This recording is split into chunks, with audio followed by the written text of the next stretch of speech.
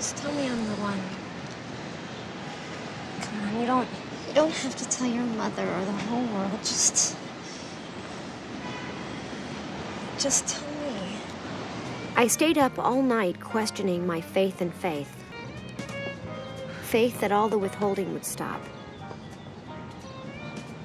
Faith that he'd say, I love you. There are thousands, maybe tens of thousands of women like this in the city. We all know them, and we all agree they're great. And they're alone. Carrie Bradshaw. I am so excited. Oh. Sit down. I'm a huge fan of your work.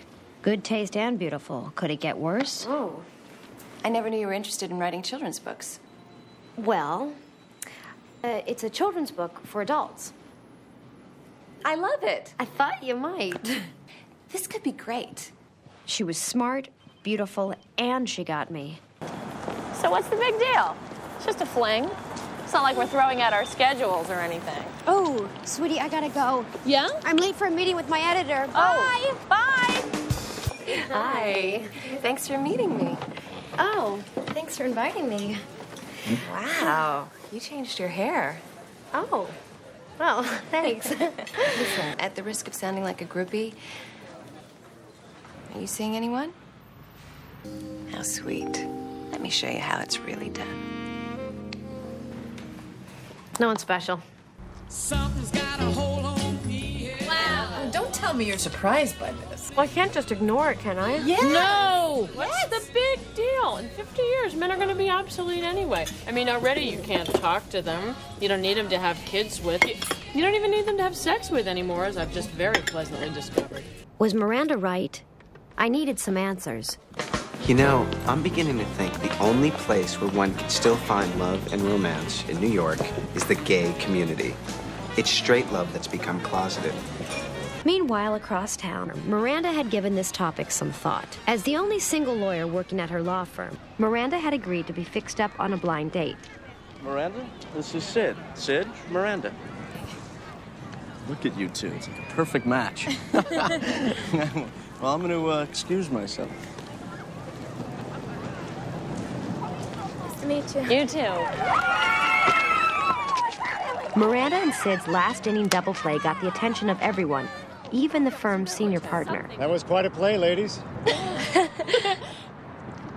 Listen, my wife and I are having a little dinner party on the 12th. Just some couples, nothing fancy. We'd love it if you both could make it. We'd love to. You seem so relieved to have finally figured me out. After Miranda left, I had a thought. Maybe it's about fear. Fear of the unknown. When life gets this confusing, sometimes there's only one thing to do. Attend a fabulous party. Hi. Isn't this fun? It's like hell with cover charge. I needed to escape. The party had turned into a preview. A preview of a life I didn't know if I was ready for.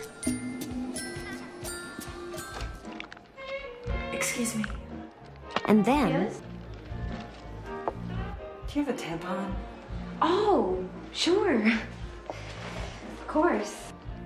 my desire overcame my fear. Thanks a lot. Have you ever been with a man, you know, and he's doing everything and it feels good, but somehow you just can't manage to, Come? Yeah.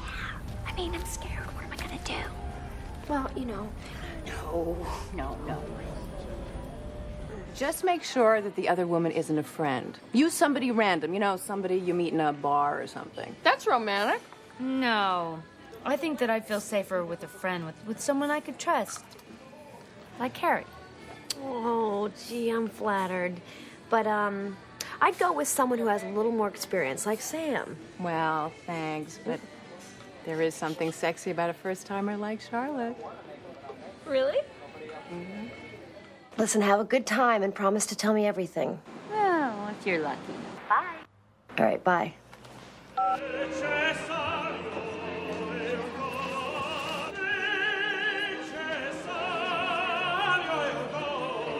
Then Charlotte did the unthinkable.